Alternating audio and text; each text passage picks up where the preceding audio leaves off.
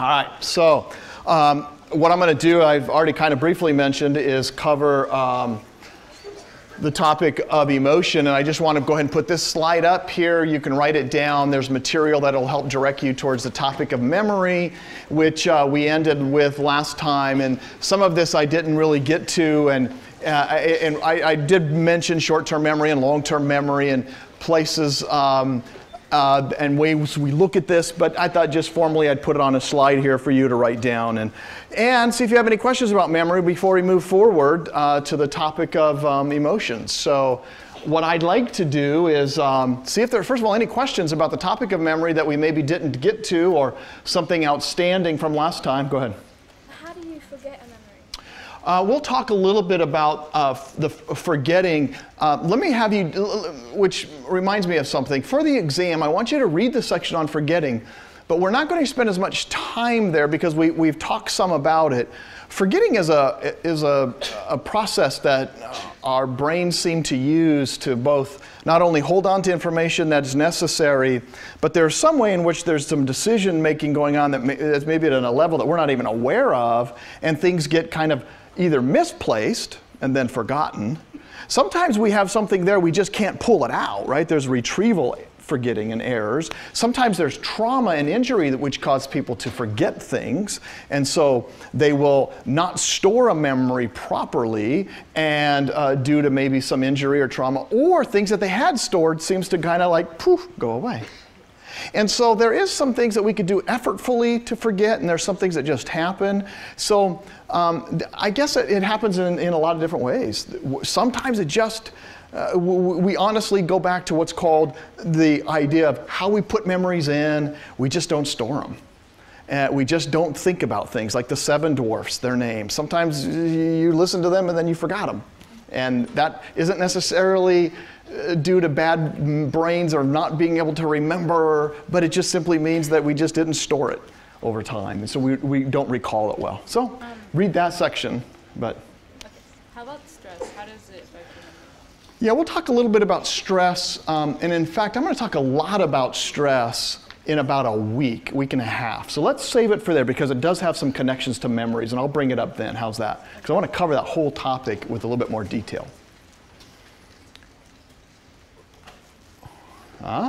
We're ready? All right, here we go then. Here's where I'd like to go today. And I want to talk about the topic of emotions. There's a very interesting phenomenon with emotions, and it's going to center, ready? One of the key things we're going to focus on today with emotions is your face. Your face and my face, and the role faces play in emotions. So let's start with this. By the way, faces are the guides for us that tell us the emotion a person is experiencing, and you, bottom line, one of the cool things that psychologists who study emotion have learned is that you, without consciously being aware of it, you mimic the face of somebody else that you're in their presence. You're in the presence of somebody, and you, without thinking, mimic their face. You put their face on your face. Somebody tell me why that is important, or the consequences of us, without even thinking, putting the face of somebody else, their face, and by the way, when I say their face, I mean the emotions on their face, the maybe slight hint of disgust that you might see in them, or the slight feeling of happiness, or maybe they're just feeling this kind of overwhelming, even joy, and it's hard not to imitate their face. Why is that so important? Go ahead, John. Does putting on somebody else's face help you read that person? See, here's the weird part. It is exactly what's necessary for people to have a conversation with somebody else, is that we do this and we read them by putting their face on our face. You know, by the way, how important we've realized this is there's a group of people who have gotten Botox injections in their face. How many know what Botox are? You've heard of that. Why does somebody get an injection of Botox into their face? It's to stop maybe the aging process, and it helps their wrinkles. Botox works, ready? It works by numbing slightly paralyzing the muscles in the face. In doing so, when you slightly paralyze the muscle up here in this part of the face, what it does is, for some reason, wrinkles seem to kind of start to fade a little bit and go away, but there's a consequence to it. Ready? Your face uses a large number of muscles to make an emotion. And we make an emotion on our face when we see somebody else's emotion on their face. And so guess what happens to people who have had Botox injections and their ability to read the emotion of the person they're with? Do you think it helps or is hurt? It's harmed because their facial expressions are in some ways paralyzed or unable to duplicate that, and they're off like this. They say, they're just kind of off. In fact, they'll oftentimes say their emotional life has been impacted, and it's like weird. They feel a little bit, quote, muted. Almost like they're just kind of missing something, like they're not experiencing an emotion. And so for Botox, one of the things they've done is to realize, we're deadening a muscle in a face that is used tremendously for us because there's a thing called the facial feedback hypothesis that our brains use. It reads your face, your brain reads your face to tell you what to feel and what you're doing.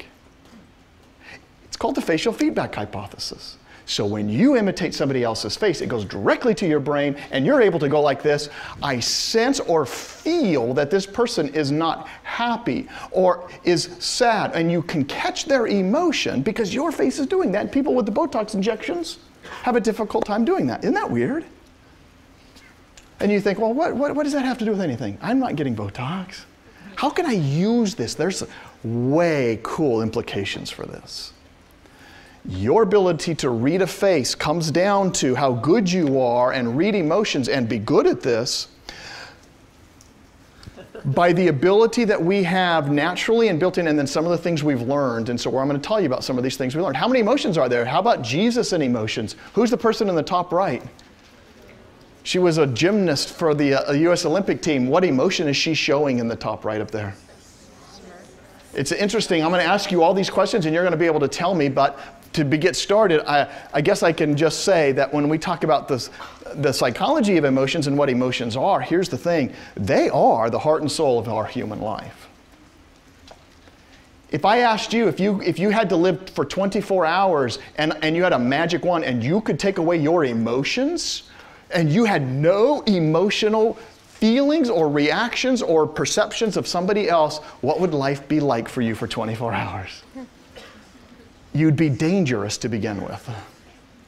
Because certain emotions keep you from doing some things. You wouldn't read situations very well, and you would probably do things in retrospect that you would never do because you have emotions. You wouldn't feel guilt. Imagine that. What would that be like to go out throughout a day and do something and not feel anger or guilt or embarrassment or pride or shame or envy or happiness? If you didn't have fear, imagine the things you might do because you weren't afraid. This is one of the most, ready? Very disturbing video I'm about to show you. Yes. That's a disturbing face you just made. Don't do that. No, not really. It's a disturbing video only in the sense of the consequences of what they just did. And I don't know if my audio is going to show up. If it doesn't, you don't necessarily need it. I don't think in this particular video. We'll see if it does. Ready? They took moms and they said, I want you to make a still face. How many have ever heard of the still face experiments? S-T-I-L-L. It's a still face. And they said, basically, make no emotion whatsoever as you interact with your 1-year-old baby. Does that sound cruel? Yes. It's not. It's science. Because they only did it for just a little bit of time. And they said, moms, we want you now ready. Put on a still face for a short amount of time.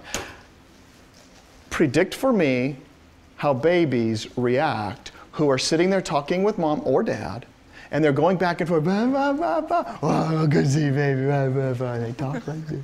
Oh, baby, yeah, bah, bah. And the mom, and now we say, ready, start the still face.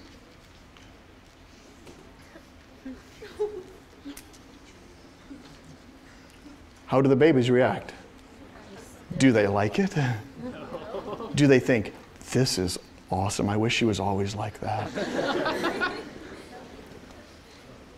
It's probably one of the most shocking reactions they have found in a research study.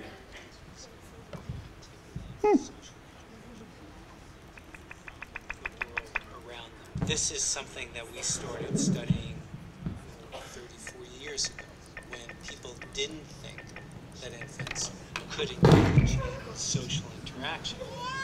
In the still face experiment, what the mother did was she sits down and she's playing with her baby, who's about a year of age. And she gives a greeting to the baby gives a greeting back to her. This baby starts pointing at different places in the world, and the mother's trying to engage her and play with her. They're working to coordinate their emotions and their intentions, what they want to do in the world. And that's really what the baby is used to. And then we ask the mother to not respond to the baby. Look away. The baby very quickly picks up on this, and then she uses all of her abilities to try and get the mother back. She smiles at the mother. She points. All right, once you start predicting, what's that baby going to do? And you see this baby is starting to make, Mom, what are you doing? Oh, look, Mom, over there. And the mom is supposed to just stay this way. So watch. It's because she's used to the mother looking where she points. The baby puts both hands up in front of her and says, "What's happening?" She makes that screechy sound at the mother, like, "Come on, why aren't we doing this?" Even in this 2 minutes, when 2 minutes is all they're doing. Normal reaction, they react with negative emotions. They turn away. They feel distressing. They actually lose control of their posture because of the stress that they're experiencing.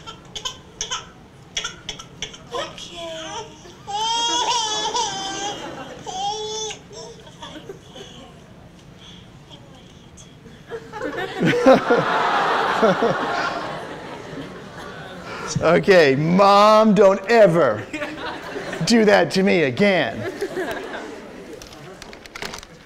The troubling part about this video is because what it demonstrates, and by the way, there are some times in which babies that might find this more of their reality than not.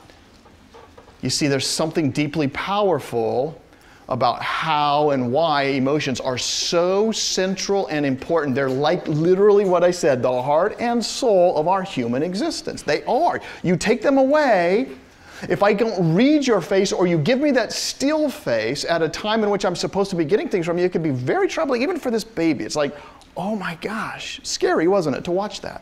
Almost like, so, how can we use knowledge like that? Well, the information that we gather from experiments, that they've gathered from experiments like that, is to say, what role does the face make in us understanding and processing and knowing emotions? How do we just naturally do something like this? So let's start with some, we have to start with some very basic questions, and I'll start with one. How many emotions? Let's start with, give me an emotion we will see, and I'll tell you why I'm doing this one. An emotion you will see on a face. So for example, I'm not going to just see guilt on your face. There's body language I might read with guilt, but give me an emotion I can read on your face. Just give me one. Anger. These are called the primary emotions. Sadness. Sadness. So anger, sadness, happiness. Anger, sadness, happiness. Disgust. Fear. Worry is what would be a shorter version, not as intense of fear. Confusion would be over here, not there. Maybe a little bit, but it's a mixed emotion. I'll tell you in a minute. And surprise. Was that what you're going to get? No, what was the one you were going to say? Excitement would be, excitement depends on if it's happy excitement or excited, some weird thing going on. It's kind of like happiness, sort of, maybe, and surprise. Okay, 6 emotions. We find them on the face, and we call those universal for a reason. They're universal and they're primary because that baby seems to be able to show all of those emotions on their face regardless of the culture they're in. And ready? Universally, every culture we go to, and they've taken cameras to all these remote places that have no access to other cultures, for example, and they take a video camera and they ask them to show emotions, and guess what they do? Smiling, happiness, is always followed or shown by smiling. That's kind of reassuring, isn't it? Because if maybe they were smiling and they made that face like, oh, I'm gonna kill you, and I'm so happy. That would be odd. But they're primary because we seem to find happiness is rated this way and fear shows up in the same face, and so we call that universal when the face looks just like somebody else's face when they're being afraid in all cultures. By the way, you don't have to write the rest of this down. It's just 600 words in English to describe emotions. There's a rich complexity to humans' emotional lives, a rich complexity that's represented just even in the English language. The words there are words in other languages, for example, that we don't have in the English language that are very nuanced about certain emotions. And then some even in words that we would say are pretty easy sometimes don't even show up in other languages. So especially when you start mixing emotions, confusion, embarrassment, those are odd, what we call secondary or mixed emotions. By the way, the muscles, 42 of them. That complexity and that number of muscles just in your face that are used to express an emotion is why you're so good at this and why that baby responded so negatively, because his whole life, that's all he saw were these emotions, and he could read his mom and know what his mom was thinking and feel what his mom was feeling and feel a sense of attachment. And all of a sudden, those 42 muscles went still, and his experience altered significantly. So we use these in a lot of ways. By the way, we take babies, you don't have to write this down either, but you put this little, what's called a sensor disc on them, and you could read, it doesn't hurt him as you can tell, but that we could now stick this on people and read certain emotions from the brain that correlate with, like, for example, facial expressions. This one is designed specifically for a baby, but we can see what's here, brain impulses, neural brain impulses, in a variety of things. Neonatal ICUs and sleep labs, because it's pretty easy, but it starts to show us correlates, brain correlates of certain emotional expressions, and then we can start to see and read at a better level. So that's just one cool little thing that they use out there in a variety of places to try and read what happens when a person is experiencing a thought, an idea, or an emotion, and then what's the relationship with some of the brain patterns that are going on. What's that emotion on that face? Let's see how good you are. Happy. I gave you 6, so how many say that's happiness? Well, okay, it's happiness. What's that one? Sadness. Sadness, good. What's that one? Anger. Ooh, anger. By the way, of these 6 emotions, one of them is missed 70% of the time by adolescents. 13, 14, and 15-year-olds oftentimes are going to find one of these 6 emotions that they miss, and I want you to tell me which one it is. They don't read it. They misidentify it. So ready? That one you said was? Anger, you said. Surprise. Well, how do you know it's surprise?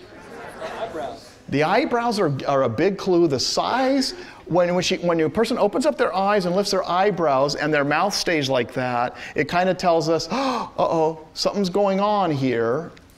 All right, so surprise. What's that one? The eyebrows are up, but the mouth drops down, and the eyebrows close in, pinch a little bit, and we would say that one's fear. And then this one? Yeah, not both eyebrows oftentimes might be at a, but the face, the mouth in particular tells that this one's disgust. Did you all get them? Which one of these do teenagers most often misidentify? I've heard every one. Anger, fear, not happiness. Didn't hear that one. The emotion most misidentified, and I'll show you a video clip of this one, is fear. They almost always go like this. Oh, 15 to 14-year-olds will go like this. You put them in MRIs and whatever, and we show them this, and they, or whatever, we just do experiments with them, and they go, oh, they're really angry. That's what they'll say oftentimes. Oh, they seem really surprised. What does that mean if 14 and 15-year-olds misidentify the fear face in people? You think about the consequences of that, and think about it. 6 emotions. Those are the primary ones. That we call those primary because they are universal. We see them on the face. Most cultures show these same facial expressions in association with these same emotions. So we call those universal or primary emotions, all right? So those are the 6. Sometimes people put on a different emotion, or they add 7 or 8 or 9, or some like to narrow it down to 4 or 5, whatever. But this is kind of close enough to what we call primary. Secondary emotions. What's that emotion? It's the movie called Home Alone, but what's the emotion he's showing? Is that fear and what? Surprise? Like, oh, I'm about to die, or whatever. I don't know. This might be awe. Fear and surprise is sometimes, when you put fear together, ready, make a fear face, and a surprise face, it's awe. Okay, so let's try another one. What faces are these people showing? It's a combination of 2. We probably see a little bit of disgust. Yeah, it's maybe anger. That was good. We call that contempt. If somebody disgusts you, you might be angry with them and you might feel contempt toward them. What emotion is that one? There's 2. It's certainly what? Anger. Does it look like anger and maybe sadness? We call that what? Somebody's both angry and sad at the same time. We call it remorse. Maybe this is more like, instead of anger, maybe it's more like disgust and sadness. So you can see there's variations and little subtleties, but we read faces pretty well, and we see this and we go, oh, there's something he's talking about. You have to know the context and maybe listen to what he's saying and go, he's expressing some sort of remorse. Doesn't like something and he's sad about it, and we would say that. So it gets difficult because you could add in even third layers and add in a different emotion, and the context will come into play. So that's primary versus secondary. Questions? All right, so now you can see how hard this is. We got to start coming up with certain emotions, and sometimes we mix these emotions, and it's very difficult, but we almost always find people in different cultures say they like certain emotions and they dislike, they're unpleasant. So what are the pleasant ones? Happiness, she's happy, and people like to be happy. They call that pleasant. Give me an emotion that they would call almost universally unhappy or unpleasant. Yeah, to be fearful, angry, people say that's an unpleasant emotion. By the way, disgust is an unpleasant emotion. People don't like being disgusted. I'm going to show you a videotape of me disgusting people and some people being disgusted, and then I'll show you that real quick. By the way, this picture was taken because a guy was looking at the teeth of a man who fell asleep while sitting on a tree, under a tree in this place. And as he fell asleep, his mouth was open and a bug came in, and this flesh fly crawled and deposited its larvae inside the gaps of the man's teeth. Isn't that great? I'll turn it off so it's not disgusting. Oh, wait. This thing's messed up. It keeps showing. I'm sorry, I can't turn it off. So you can see his face. Some of you are looking disgusted like, hold on, it won't go off. You don't have to write that down. Disgust comes into play. on our faces. Ready? Unpleasant. Oh, by the way, this one's unpleasant too. And I hesitate doing this one. And you know what? I'm not going to because it won't work anyway.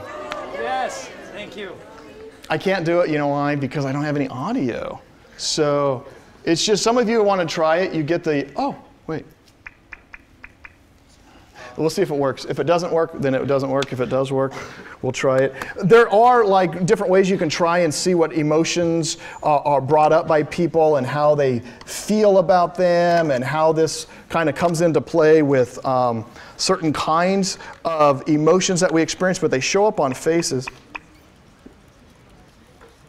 Yeah. Okay, we'll just skip it. But if you've seen the car, there's a car commercial. How many of y'all seen that? And it causes people to be a little bit scared. How many have seen that commercial? Because it's just this really cool, okay, I'll try it. I don't know if it'll work. Let's give it a shot.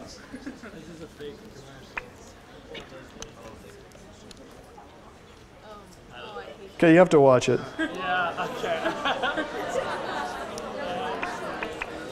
I don't think it's going to work.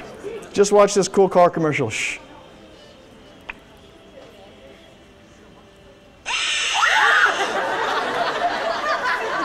Didn't work very well. Okay, whatever. Sorry, I scared somebody over here. Wow. That was Randy who screamed like crazy. Emotions on faces. Who was that? Was that you?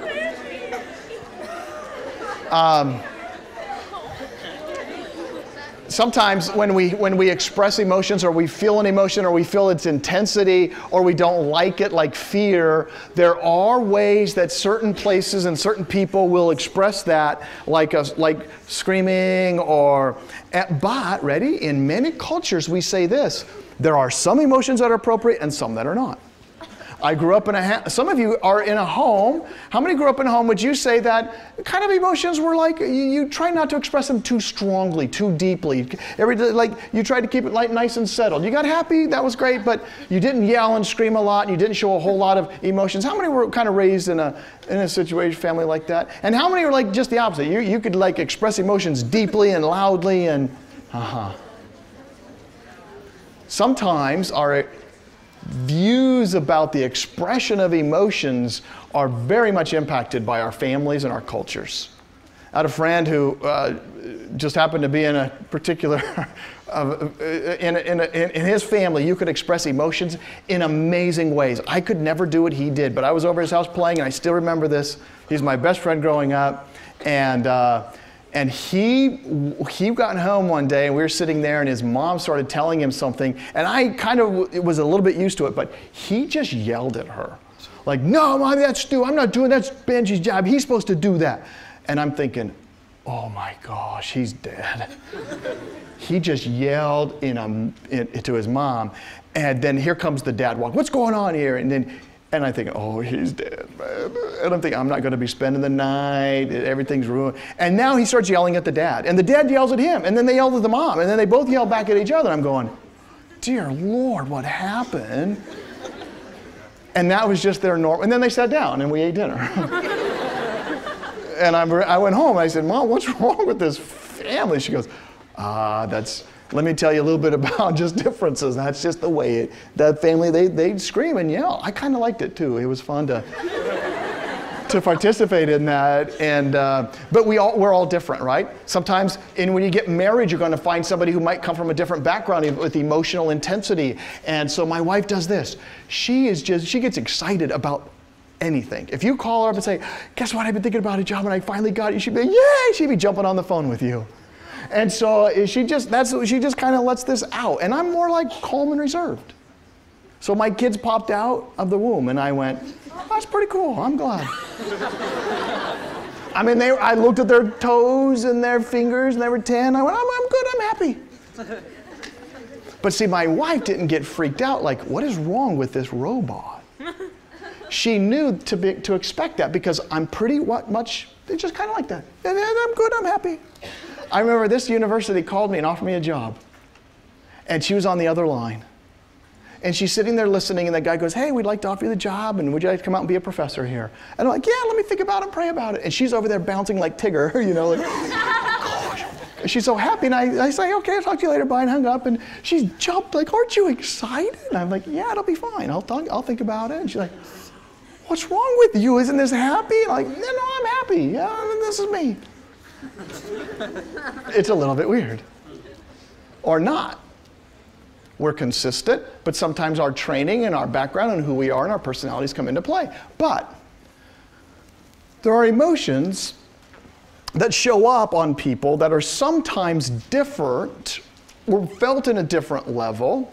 And then there are emotions that we all kind of have and know about, but that are kind of a unique category called self-conscious emotions.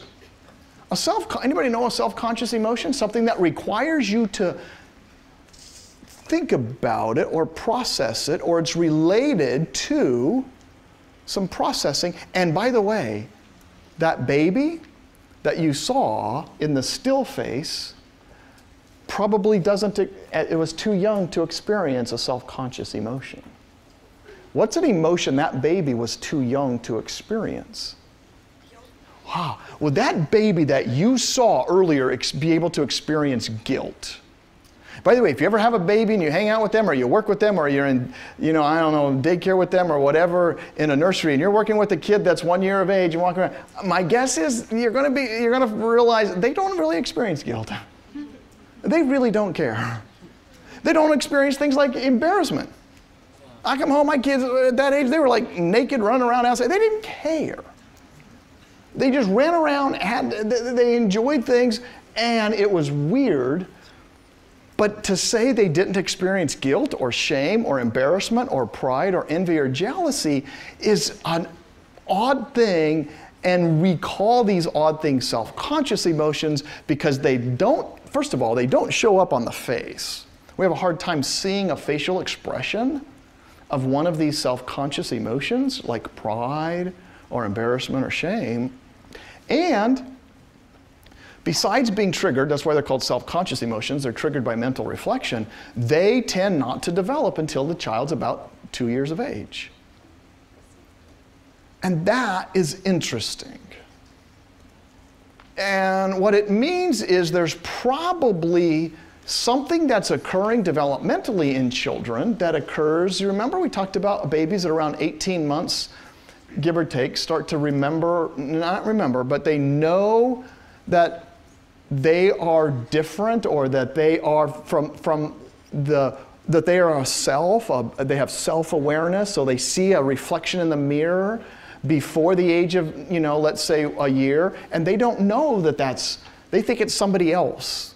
But by around 18 months, they begin to understand that that image in the mirror is them. At the same time, they start to use things like I, words like I and me and mine. They become self-aware. And it's at the time they start to go, oh, like a kid at 18 months will go like this. For the first time, you'll hear this phrase, this little almost word with 18 months old, and it's always a scary moment for a parent. And it's this one, uh-oh. And that means there's a good in life and there's a bad in life, and that's bad. So my kid will come up to me, uh-oh. And I'll say, uh-oh, what? Uh-oh. And I usually go to the toilet to see what he just flushed. Like, oh, the remote control, that's a uh-oh, all right. That's uh-oh, don't do that. Look, it's bad. Uh-oh, no-oh. And he's like, but see, he's like young, and they're like, to discipline the kid at that point would be, they don't really understand. But uh-oh starts to tell me, oh, there's a good and a bad. They'll bring up like a doll that has no head on it, and they'll look to an adult and go, uh-oh, uh-oh. There's good, and then there's this, uh-oh. And you're like, oh, you're getting good and bad.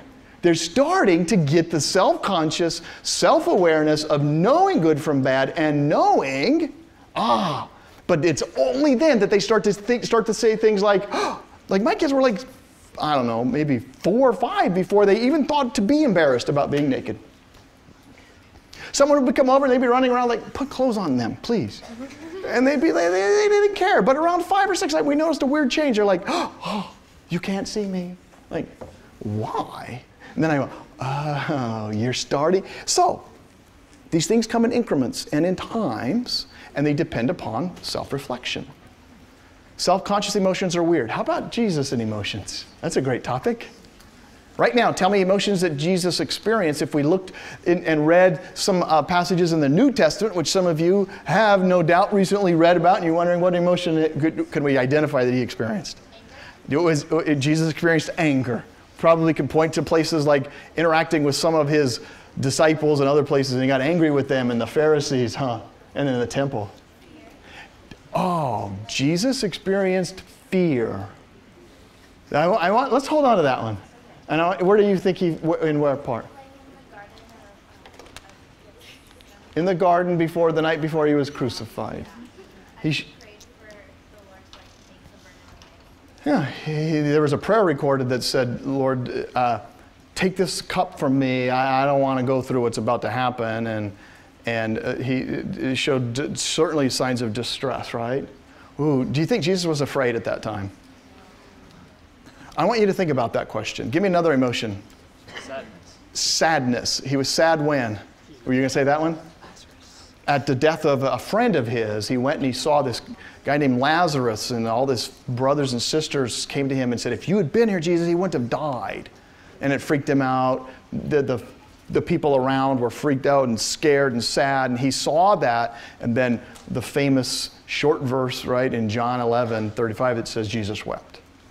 Sadness.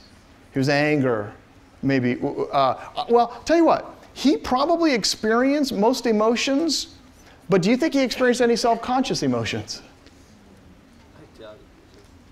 Okay, one more time. Do you think Jesus ever experienced guilt as an emotion? Was he ever ashamed? Do you think Jesus is ever so far we guilt, shame, embarrassment, pride, not godly pride of something that but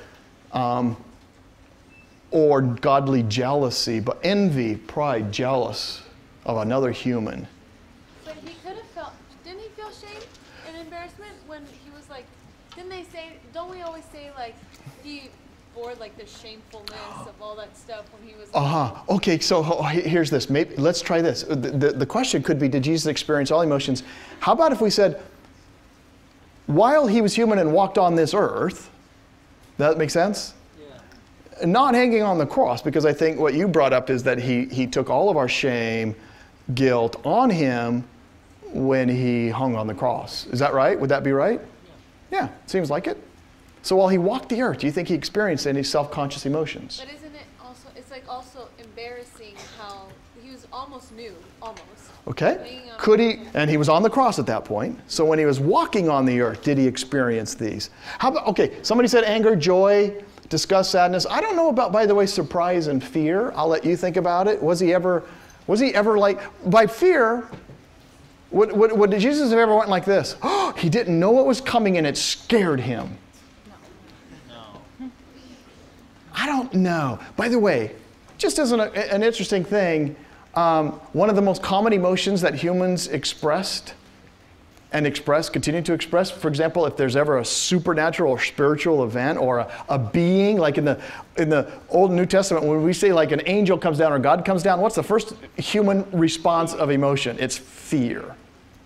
And what's almost always, every time like somebody would, express an emotion of fear, how would oftentimes even Jesus respond to the emotion of fear in people?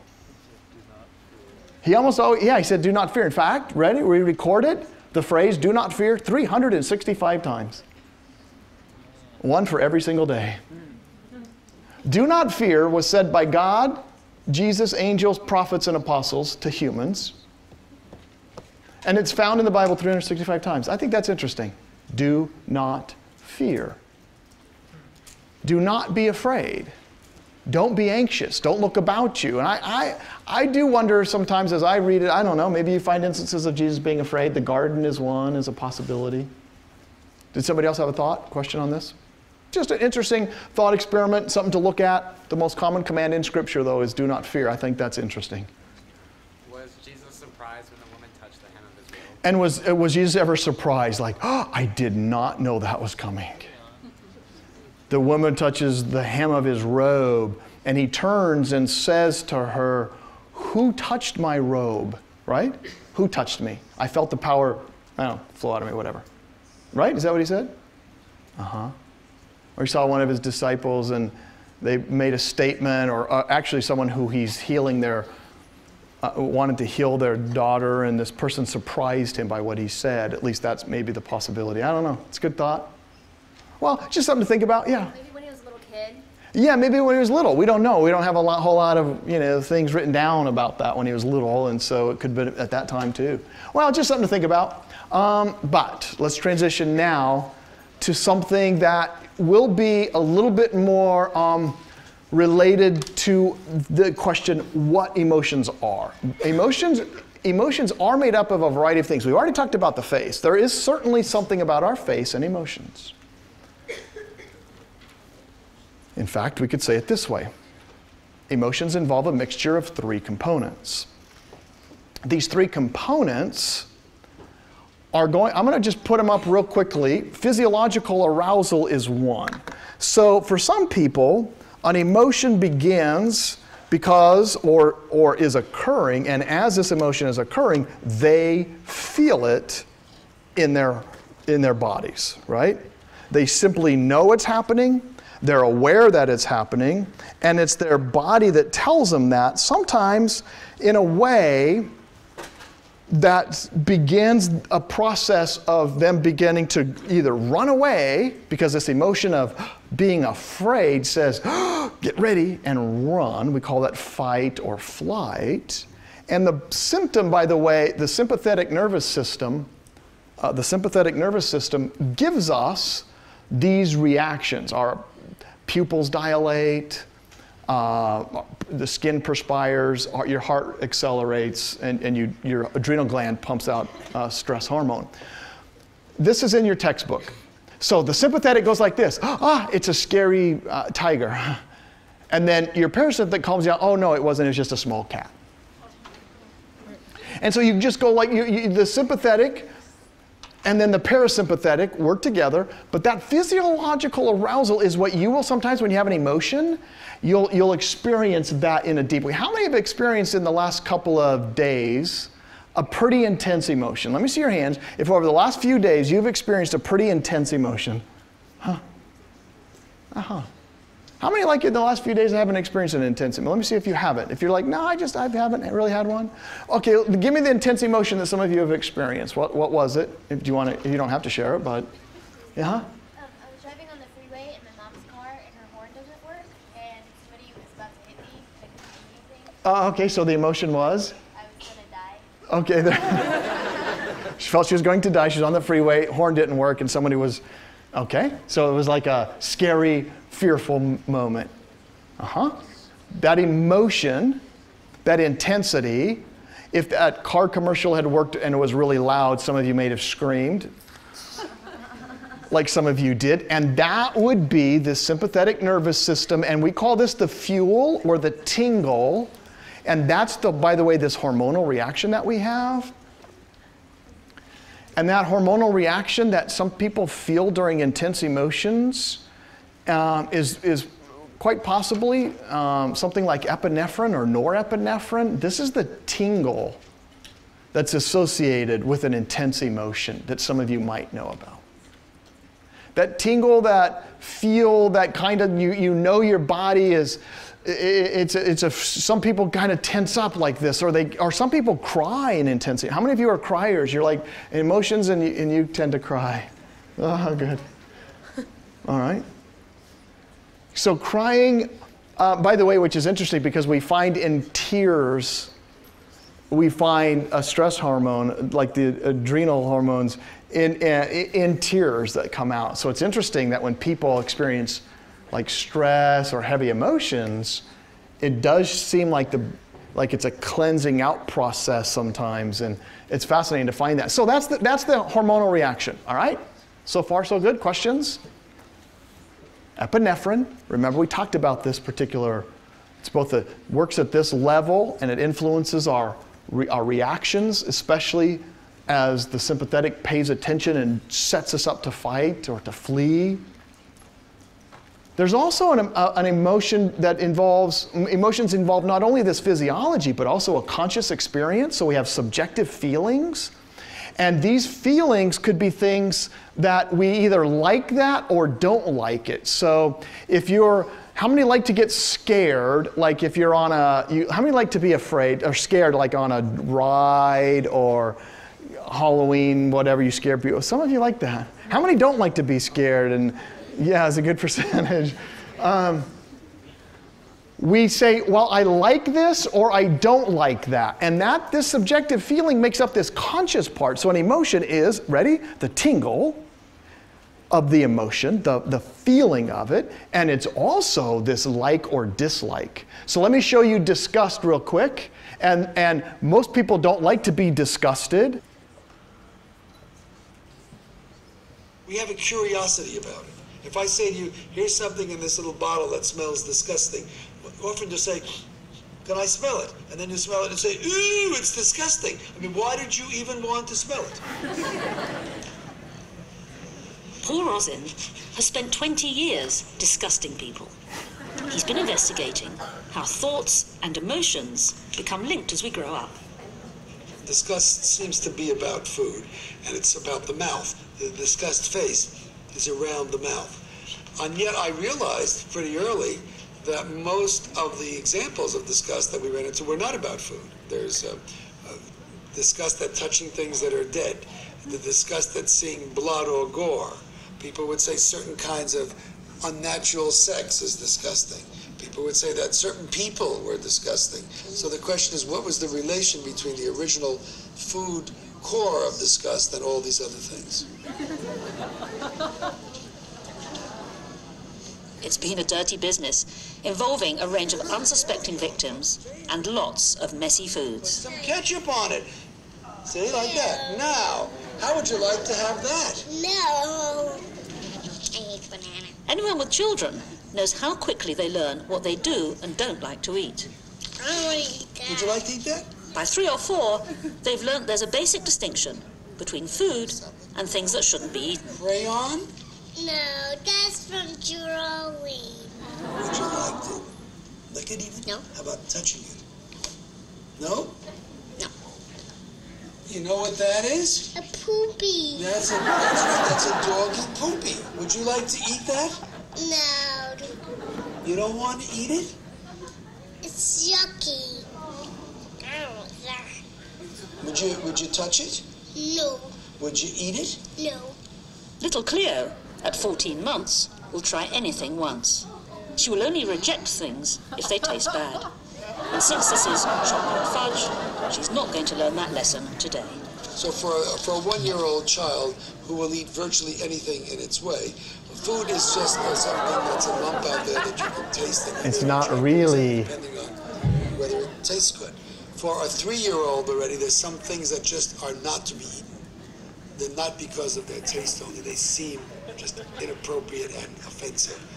So within a few years, disgust is felt not just because something tastes bad, but because of more sophisticated ideas we've acquired. For Rosin, one key landmark is the emergence of the concept of contamination. You know what that is? A bug, and I don't want it. It's a cockroach. And I'm going to put it on this little spoon and drop it in your juice over there. Maybe stir it around a little. I'm going to stir it around a little. I'm not going to eat that. Most of us would you drink the juice if you took the bug out? Now, few people in this room would. Some of you would like to. I don't know why, but you would do it. Would this little boy in the picture want to do that? Would he do it? Predict what will happen. Is he old? So the question was this: is there a time in when by the way, I did this with my children when they were like 3 or 4. What do you think they did? They said, can you take the bug out? And then what did they do? Yeah. Are you going to eat that? No, Why not? because glutes. Would you drink some of that apple juice? Yeah, but I can't drink the bug. You don't want to drink that juice? But I don't want to drink the bug. Okay, now suppose I take the cockroach out of the juice. It's pretty easy to identify with the idea that the juice has been contaminated. But we're not born with ideas like that. So when does this association develop? No thanks. By 7 years of age, as we saw with Richard, the juice is still bad after the cockroach is gone. He has a much higher cognitive level of perception, of perceiving the situation. He is seeing this as the history of the juice. Something was left in the juice, even though it's invisible. Okay, well, watch now. The thought of the cockroach seems to confuse slightly younger children. Is it the There he legs? Is it legs in it? Is No, it look like- you in there. At 4, Zach is not keen, and he takes a bit of persuading. I taste it. Sure you will. Though they would not eat the cockroach, they found it offensive. They were happy to drink the juice after the cockroach was removed. So they still don't have a sense of contamination. Then put it on the plate. Now, how about drinking the apple juice now? Okay. To an adult, what Eli's doing is disgusting. Now this is a... All right. So what happens for us, that whole idea of that is, it really is, it's disgusting for us, right? We don't want that. We think that's not a good thing to do.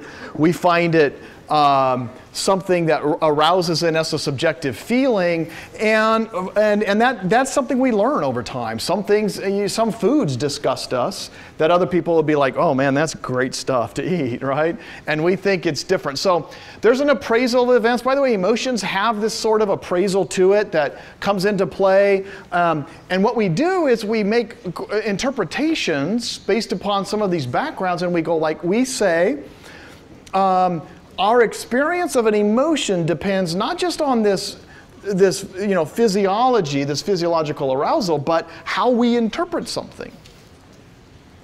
So we've actually had people who you could change an emotion immediately. I think I've used this example before. If you're walking down the street and somebody trips you, they stick out a stick and you're walking down camera and they trip you, you can get very angry.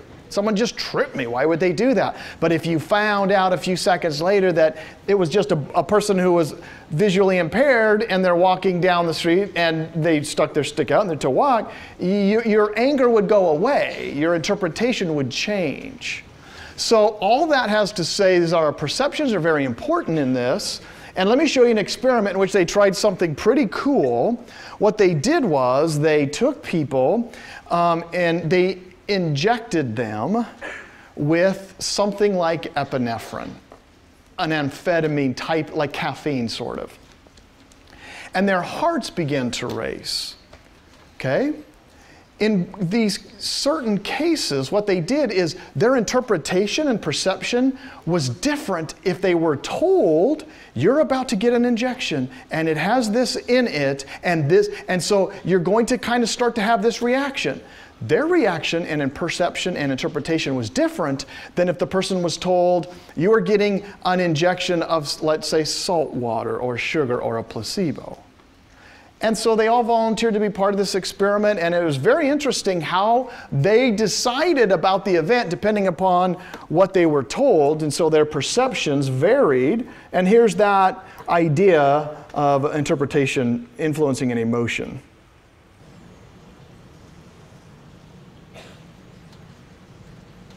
We know that we can influence the way we feel by deliberately changing our brain chemistry. We do it all the time with drugs such as coffee, nicotine, and alcohol. Here in Chicago, one scientist has been experimenting with drugs.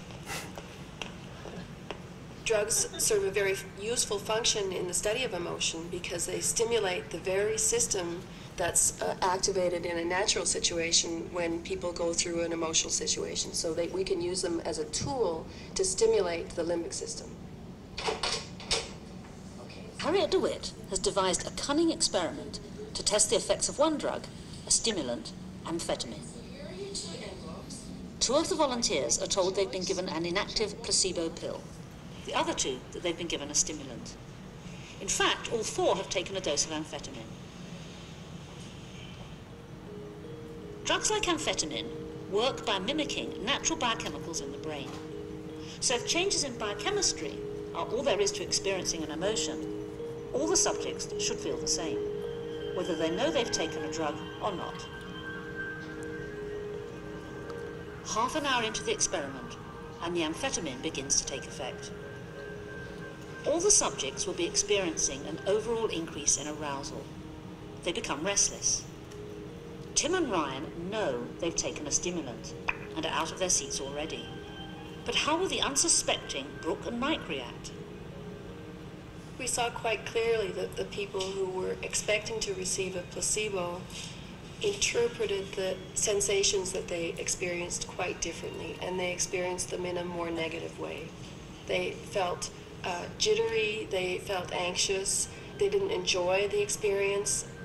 And in contrast, the people who knew that they were going to get a stimulant drug recognized and identified the sensations that they experienced as being due to the drug, and they actually enjoyed the drug effect. They felt energized, they felt focused, they talked more, they were amusing, so their behavior was really quite different, and each of their experiences of the effects of the drug were quite different, just simply depending on what they were expecting to receive.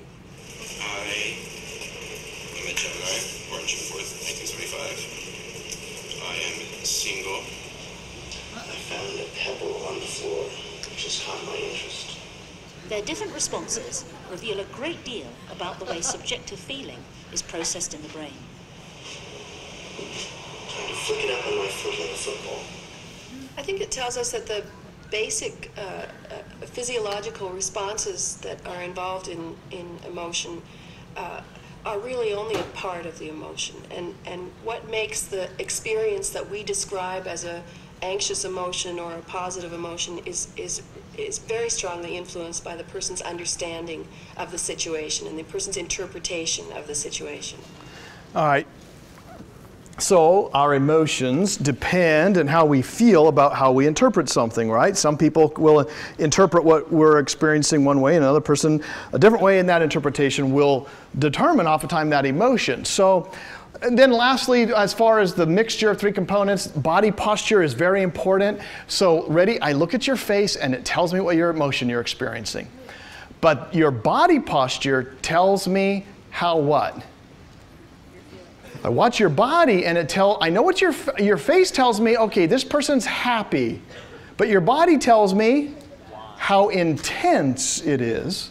Okay, so intensity. That person is very excited.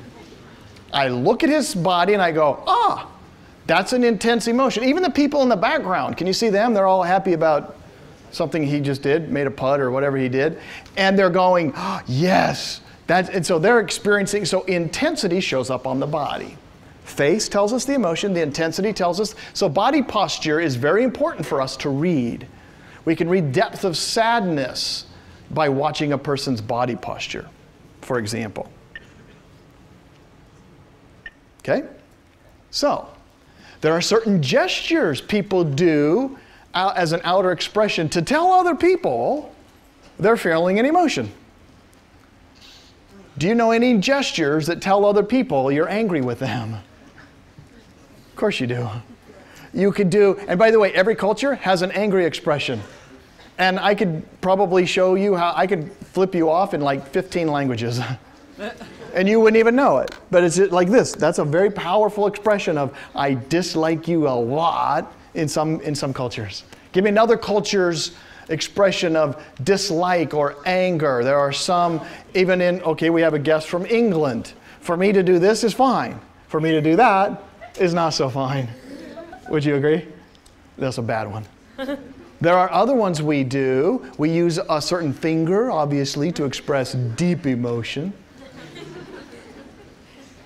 I was in the car one time with my kid who was, remember how they imitate everything you do at that age? And so this kid was imitating everything. And this person, we were driving and I was this car trying to get off the freeway.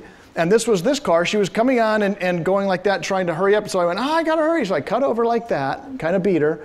And I could tell by her body posture, she was not happy. She was very angry with me. And I saw it in the rearview mirror. She's like, blah, blah, blah, blah. And she did. And so she pulled up, I'm like this, and she pulled up right next to me. And my kid was in the car. I knew what she was going to do.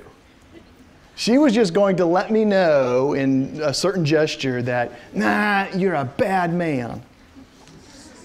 And so she did it. And my kid's like, what's that? I went, oh, no. But then I reacted in a way that I don't know why, but it was kind of fun, actually. But she did that, and I went like this. I just turned, I went, like that. I stuck my tongue out, and her face was awesome. She was like, oh. like I stuck my tongue out, and she was all mad at me, like, ooh, that worked pretty good. Daddy, why is that lady making that face? I went, I don't know, but it's kind of funny. So I do that now a lot. People are like, like that. Gestures are learned ways that we use to say, I'm going to tell you what I feel or don't feel, and I'm kind of angry with you. And there are a lot of different ways of using gestures. Facial expressions, we've already spent a lot of time talking about, that shows up outwardly, and we use those. The eyes in particular, if I showed you a set of eyes, you could probably, if it's the right, you could probably read the emotion. So let's try it. What's that emotion? It's either fear or surprise, right? And so faces this just illustrates it, even in just pieces of the face, the eyes itself could be very powerful. So can tone of voice. We use tone of voice a lot to express a certain kind of emotion, and we read that. You're very good readers of nonverbals beyond facial expressions like gestures and tone of voice. And there's this history that we all have with them, and so we follow them. By the way, like I said, it follows in a lot of different cultures. I want to just put up in the last few minutes of class here something on the theories of emotion. And there are 4 I want you to pay attention to. There's a common sense theory of emotion, and it goes like this. When that stimulus popped up, a scary person, sorry, Randy, don't scream, but there's a scary person, you feel, well, let's ask you, what did you feel when that person popped up? Terrified. You felt terrified. And so you did what? What was your autonomic arousal? You screamed. Okay? So common sense would say Randy trembled because she felt afraid, right? That was the common sense idea, and we held on to that for a long time. There's something that we see, there's some sort of conscious feeling of fear, and then our bodies sometimes react, okay? William James, I guess the founder of American psychology, you can say, along with Carl Lang, actually reversed it. They put forth the theory that says, actually what happens is a stimulus causes this autonomic arousal first. The body will scream, let's say. So that thing pops up. James and Lang said, actually, the reason a person screams is because they were trembling or screaming. In other words, the reason they're afraid, the reason they feel fear is because they trembled or screamed. So they reversed it. This theory, the James Lang theory that reversed this, lasted for just a little bit of while. There was some research that's shown it's probably not this way. And so there probably is some brain things that are going on that make some of this more likely to occur, in fact, simultaneously. That is, there's this subcortical brain activity that immediately sends out both your screaming, trembling, and your feeling of fear. We call that, Walter Cannon proposed this with a graduate student, Bard, and they came up with this thing called the Cannon-Bard theory that basically says that scary person that popped up made you tremble and feel afraid, and it was simultaneous.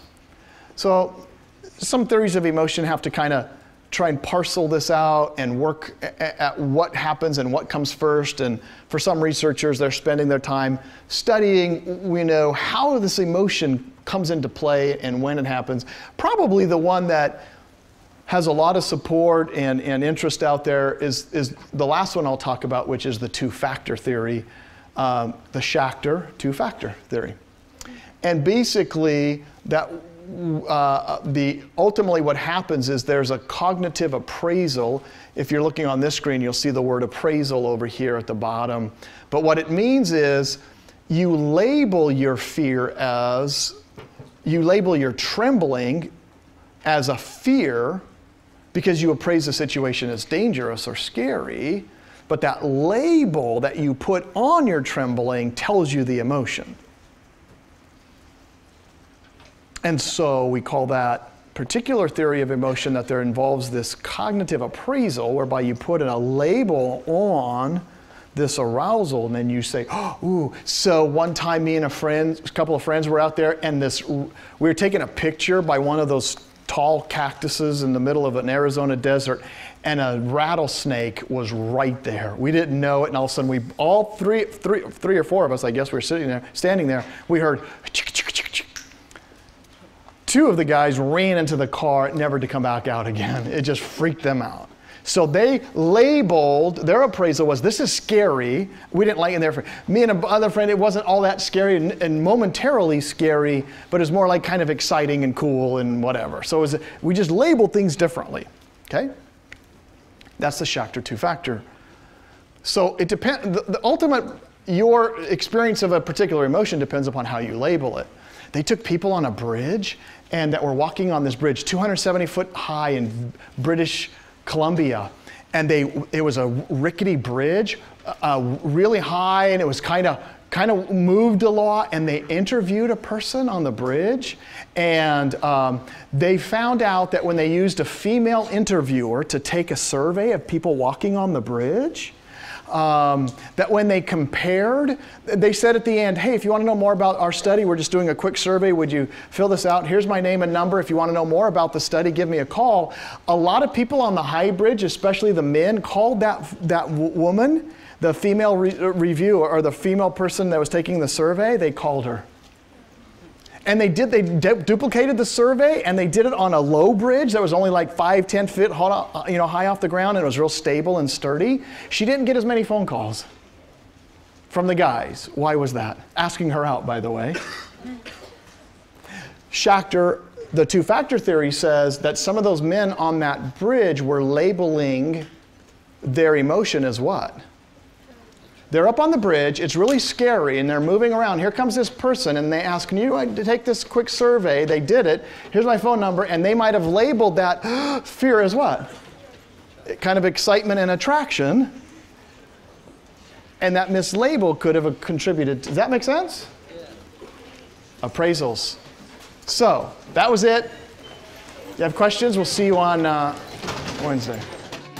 Biola University offers a variety of biblically centered degree programs, ranging from business to ministry to the arts and sciences. Visit biola.edu to find out how Biola could make a difference in your life.